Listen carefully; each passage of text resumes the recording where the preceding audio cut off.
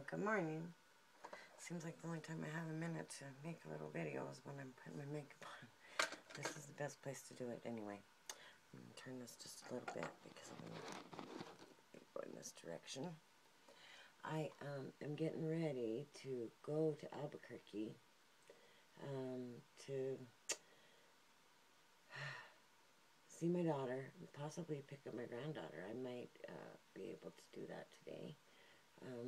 Since my daughter's busy working, she could use a little backup. It'd be nice to have my granddaughter here. Had a couple of little checks come in. One was my last paycheck, which I had forgot I would even be getting from my job. And so, you know, that will help out. So I'm going to be able to get my dad's box of things that I had picked up for him ages ago, finally shipped off. My poor dad, he goes without Christmas like every year, and he stays home by himself, and it's just heartbreaking, and I hate it so much, and I always try to at least get something to, and he doesn't even need the stuff. He has so much stuff, but he, you know, it's Christmas. He wants goodies like everybody else. And, so I'm going to do that. I had not... Oh, and I'm also going to take 22 Legion's stuff to my daughter. We're going to put it all together and send off her special goodie that I'm not going to say anything else about till she gets it. And because I know she will probably share it, and I will share a video of it when hopefully she will unpack it and share it with you guys and let you see it, because it is pretty amazing. I'm so proud of my daughter on that deal because she did such a great job. She doesn't even know the girl, you know, and in my opinion, she pegged her. Like, the bag, well, she knows it's a bag anyways, but it's totally this girl. I mean, it is. And darn it, maybe I should start over. She knows anyways. She probably won't even watch this vlog. But she does know it's a bag, that my daughter was making her bag, but she didn't know, first of all, she didn't know that we were not going to charge her for it. That's the real surprise. And also, it just is so much, like, seriously. Anyway, it's adorable. So I'm going to do that. I ordered the magnets for the little pacifiers I'm going to be making. And, gosh, I looked at pacifiers and stuff on eBay.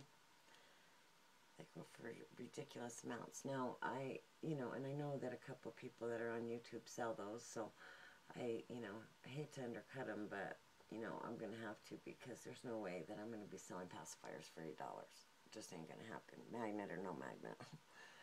I just can't do it. And, so anyway, like I said, I have a few little bucks, so I'm going to go, to the secondhand, or not to second, well, yeah, I might go secondhand actually, now that I think of it, because there was some stuff I wanted to get for my boys, and I didn't get it while I was up there with my mom. My mom is what I really need, the point that I really need to get to.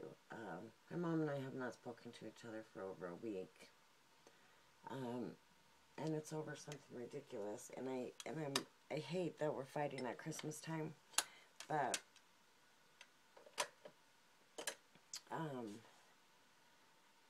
you know, I really didn't, I mean, I didn't mean for it to be a fight, but it ended up a fight, and, you know, she's not speaking to me because I've, you know, I said what was on my mind, and sometimes that's not pretty, you know. The thing is that I do tons for my mom. I constantly help my mom out. I work for her all the time. I never get paid. I never ask to get paid. I, you know, loan her money constantly, which also I don't ask to be repaid for. And over the past couple years, I've loaned her a lot. And the thing is that she lives, you know, with her man, and he's a lot younger than her. And I really, you know, I've known the guy for years, and, you know, if he makes my mom happy, okay, great. But let me tell you, it was not the normal person that my mom would have hooked up with. And they've been together for years now, so I can't even really, like, say much except for the fact that, you know, he has kind of taken advantage of having me on call all the time to do stuff for my mom.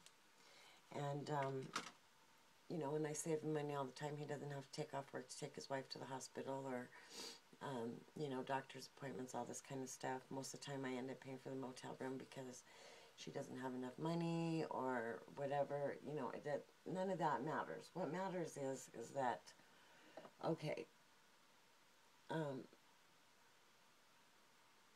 what matters is that, I don't know, about this time last year, okay, Christmas time last year, we had our friend Tootie over. I think I told you guys about Tootie a few times. And she passed away just a couple months after Christmas. She was very good friends with my mom. And she was my friend too, but she was really good friends with my mom. And she was just a sweetheart of a lady, okay? Well, for years, she had this old station wagon out on the highway that she wanted for sale. And I wanted it, and wanted it, and wanted it. And one time I even offered her, when I had the money, $1,000 cash for it. It was a neat old, it's very long and thin, not a very tall square station wagon, but a very long, thin one.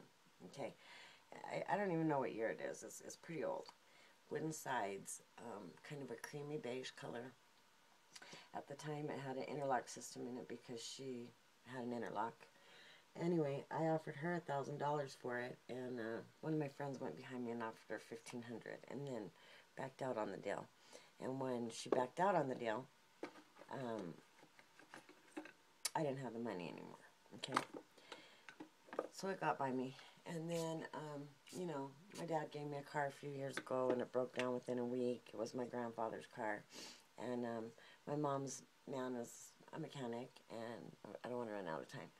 And he said that he would fix it for me, and he never did. Well, anyway, long story short, a few months after Tootie passed away, her husband calls my mom and says, I need you to get this car out of here. It was the first that I knew that Tootie had given the station wagon to my mom for her boyfriend. And my mom said, you know, Harold's too proud. He's not going to want it.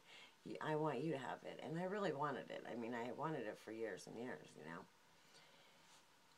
So he says, I need you to get this car out of here because I'm tired of looking at it.